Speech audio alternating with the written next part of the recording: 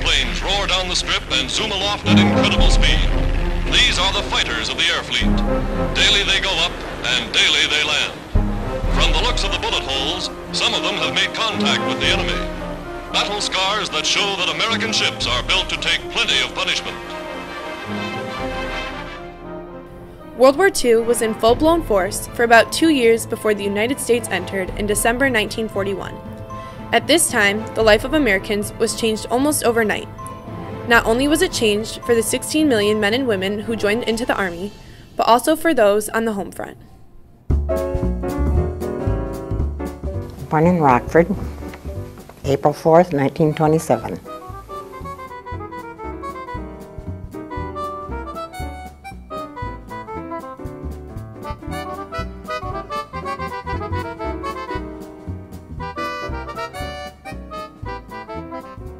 Lived on a farm most of my life, and then we moved to town when my brothers were in high school because they had no high school up there in the country. Well, it was so busy downtown, and our big anchor stores, well, it was Wisey's back then, it's Bergner's now, they were down there. Doctors' offices were all downtown, dentists. Well, all the big stores had little places, but they were all little personal stores. Everything was right downtown, and it was always busy. Anything you needed was right there in the center of Rockford. World War II had a profound impact on the United States. Although no battles occurred on the American mainland, the war affected all phases of American life. No, I don't remember anything really coming up to it. The first I knew about it was I went in the living room at my home, and my father was in there listening to the radio. When I come in, he says, "Be quiet." And I says, "Why?" And he says, "Well, we may be in war." And he had 2 sons that were at the right age, so.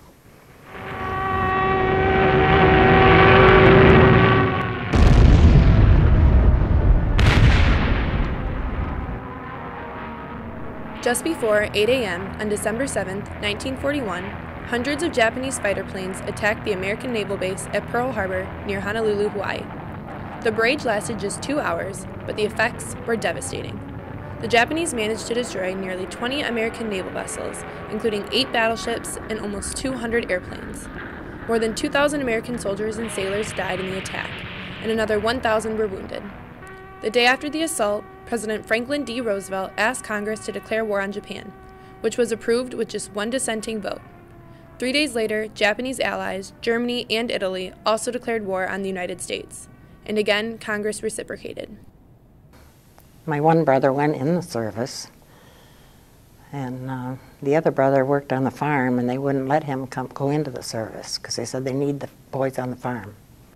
Signed into law by Franklin Roosevelt in 1940, the Selective Training and Service Act established the first peacetime draft in United States history. Under the act, all American males between 21 and 36 years of age registered for the draft. If drafted, a man served for 12 months.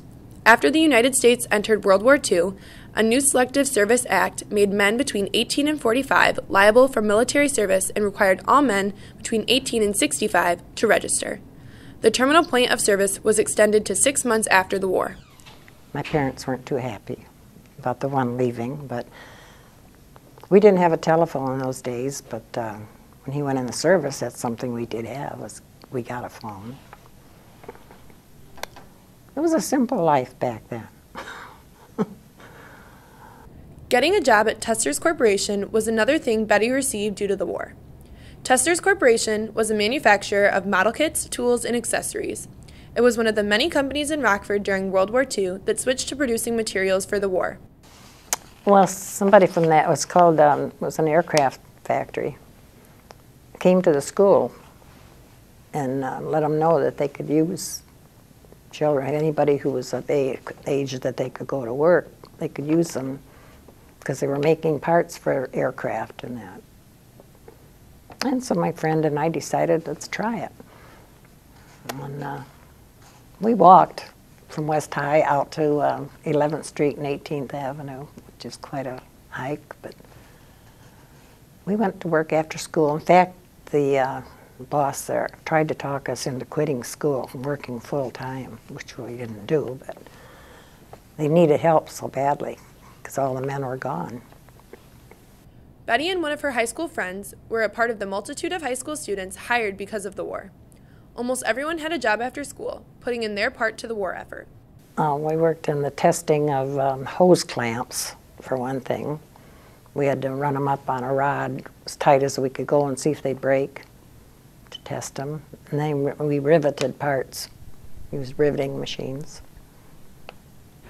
So it was fun. We just thought it was fun. Helping the war effort, we thought it was nice. We could do something. And pretty soon we had quite a few working there. Everybody I knew was working somewhere after school and on weekends. I thought we were helping out in our own way. But it was always a couple friends or so that we always went together. A lot out of curiosity too, I think, just to see what the world was like, what it was doing. They used to have troop trains loaded with the soldiers, men who were leaving to go, and the train ran right across long testers, so we all hung out the windows, wishing them well.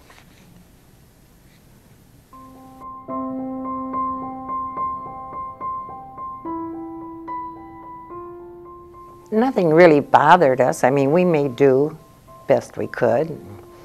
The only thing I noticed that I didn't like the shoes we had to wear back then. They had composition soles, not leather. And you had to kind of cut around the edges and when they raveled. But, and of course, gas was rationed, and we didn't have a lot of it, so nobody took vacations, didn't go places like that. I remember my brother smoked. And I do remember that cigarettes were hard. My mother tried to get him to send to him. And Lucky Strike had a slogan back then. They were in a green and red package, but they needed the green for the, the camouflaged ones. They needed the green dye. So they had a slogan, Lucky Strike went to war. They took the green, had it come out in a white wrapper. Well, we just, like I said, during the war, we couldn't travel around anywhere and use gas that we shouldn't use, and retreads on the tires. You couldn't get new tires. So we stayed home, or we'd walk to each other's places, houses, and play cards or board games. We'd just do things like that around the house. Went to movies. We could walk down to the Coronado or Midway.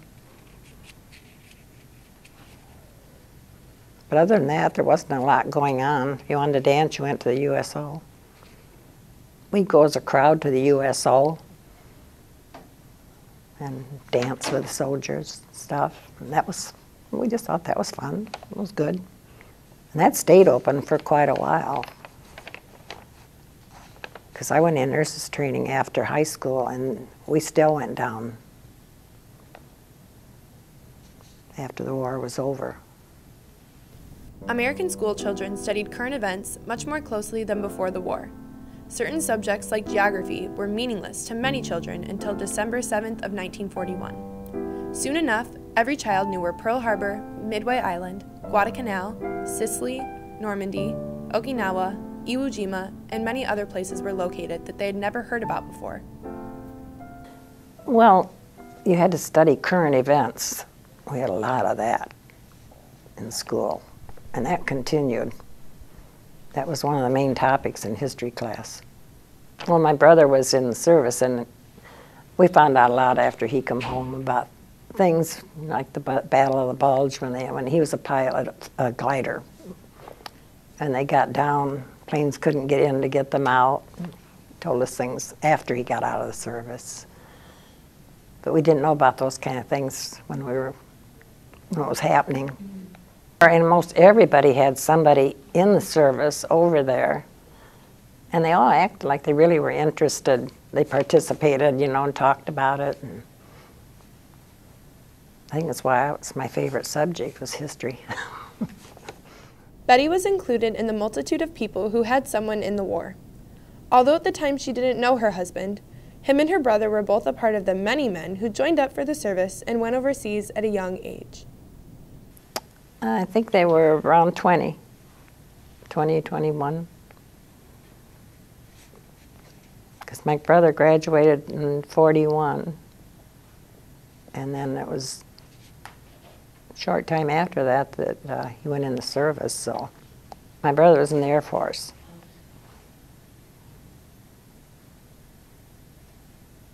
My husband was, I think, artillery or something, big guns. With her brother at war, Betty, along with many other Americans, wrote letters to the soldiers.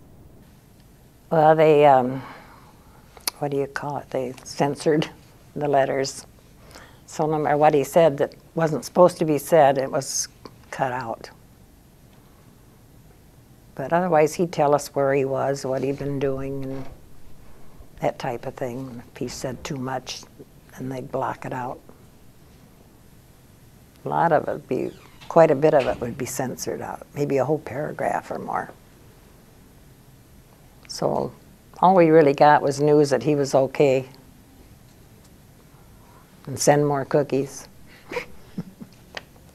We didn't communicate other than letters, but well, we just sent them all the time. I don't know if he ever got all of them, you know, but we kept them going. We'd send him care packages, you know, cookies and cigarettes and whatever we could put in. We kept doing that, send him pictures. We'd fix up care packages to send to ones who, you know, they thought didn't have anybody. And we'd send cards to them and write letters to somebody's friend, somebody who maybe had a brother in, and we'd switch and write a letter to them. Although writing letters helped keep the hope alive that her brother would come home, Betty also faced heartbreak from the war, such as when my brother's friend got killed, because we knew him, the families, we knew each other. Yeah, he was a close friend. He was in the Pacific Theater, so we don't know just what happened. Probably a bomb. And we had stars you put in the window. You had a certain person in the service, and if they got killed, it'd be a gold star. And oh yeah, there were a lot of flags. But you knew everybody had it in their window. It was mostly all windows. So.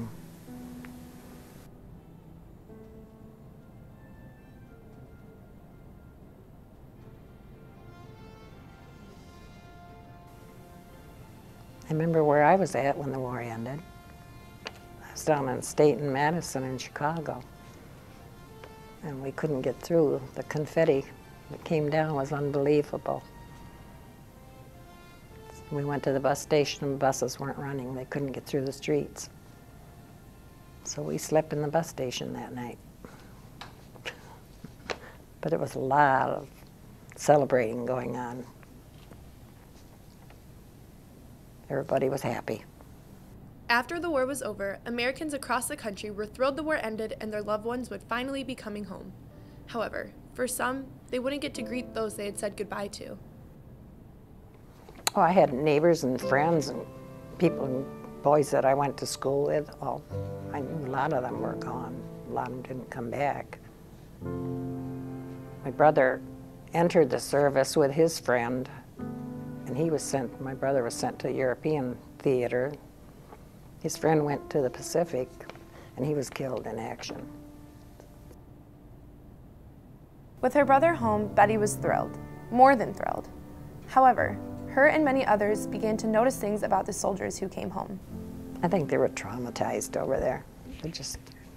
They wanted to forget, but it was in their head. They didn't want to talk about it. So I think it affected them a lot. I remember my husband saying one time that when we were down in those trenches, bombs are going off overhead, you crawl right into your helmet. Yeah, but he really didn't like to talk about the war when he got home. If you'd ask him questions, he really didn't want to talk about it. Well, the only time I know that when he talked about it was when him and my husband got together.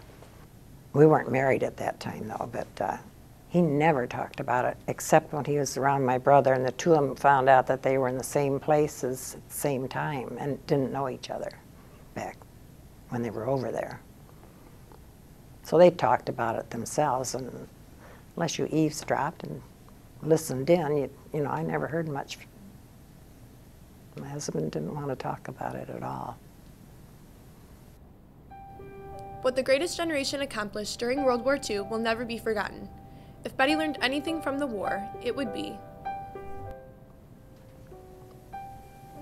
Well, I think learn to appreciate what you have, be thankful for it, love one another. You never know, your life could be changed overnight. Much faster now than in my day. I would teach a lot of that.